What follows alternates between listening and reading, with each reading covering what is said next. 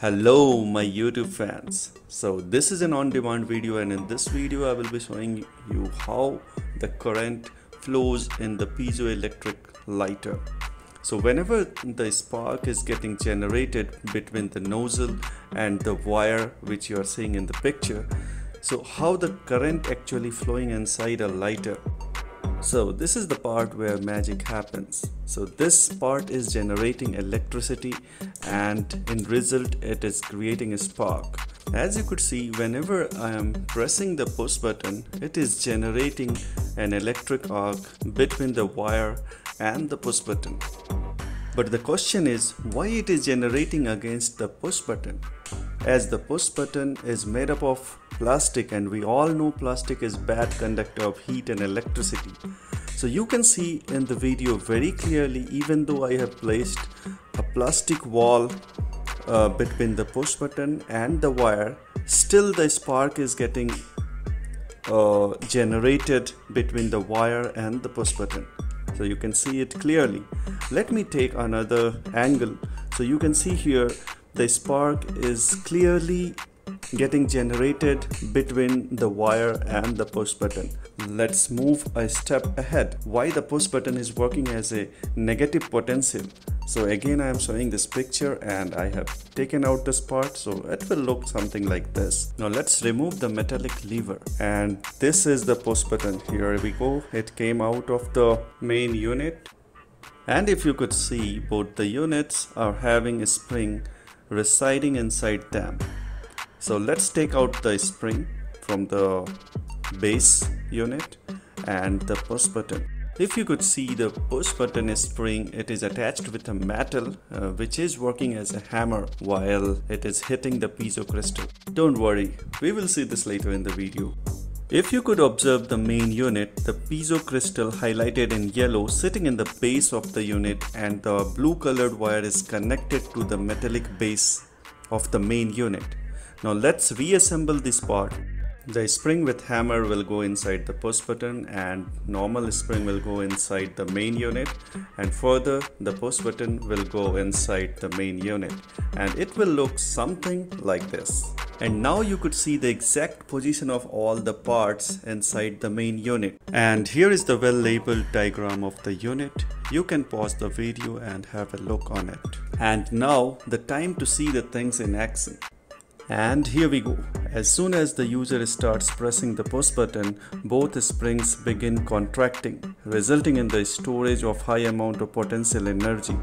Once the push button is about to reach the end, the push button spring suddenly releases and expands all at once, converting the potential energy into kinetic energy, which accelerates the hammer to hit the piezo crystal with some force, approximately 0.1 to 0.5 newtons. And this is the same amount of force that you are applying with your finger to check the firmness of an apple if it is fresh. So with this amount of force, 800 volts are generated, which is sufficient to create an electric arc due to the huge potential difference between the two terminals. As a result, it ignites the gas coming out from the lighter's nozzle. If you have observed the video carefully, you might have noticed the movement of yellow dot denoting the flow of electrons, which reaches the tip of the wire from bottom and creates the electric spark, or you can say the electric arc, between the wire's tip and the upper portion of the push button spring.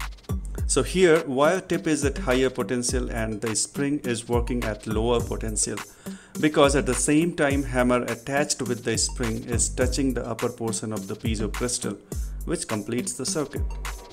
So this part of the lighter is just to generate the electric arc. Now we will put it back into the lighter and we'll see how it helps to ignite the flame. So except metallic nozzle cover and the push button cover, everything else has been assembled, and now I am applying the pressure on the push button, which generates the electric arc and ignites the lighter.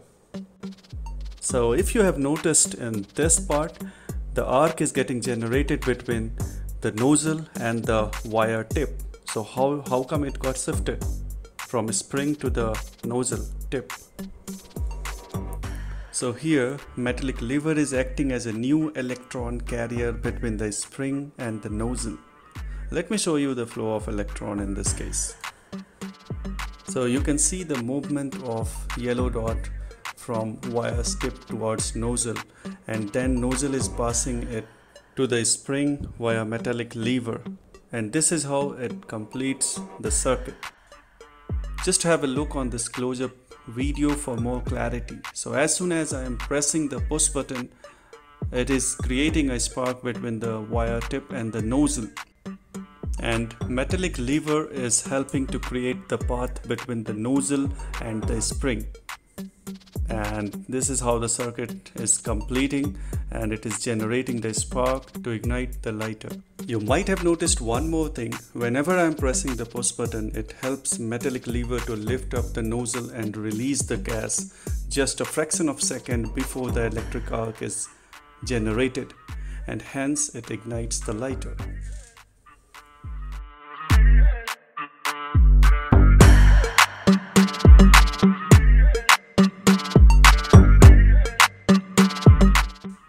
So here I have removed the metallic lever, and you can see the spark is not getting generated properly. It is directly going towards the spring, and this is how it will malfunction if you will not put this particular metallic lever in place.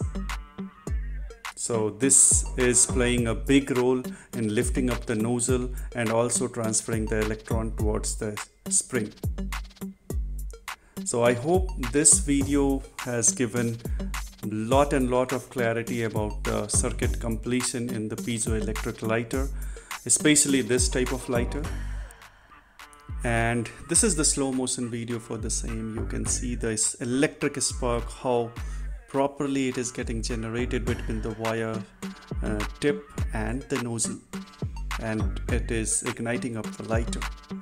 So guys, whenever you are pressing the lighter to ignite the flame, just salute to this complex mechanism happening inside the small piece of engineering, that too on your fingertips. And if you feel the video is informational, please like this video and share this video as much as you can, and subscribe my channel for the latest update. And last but not the least, just don't forget to press the bell icon to get the quick notification about my video. See you in the next video. Keep rocking. Bye bye.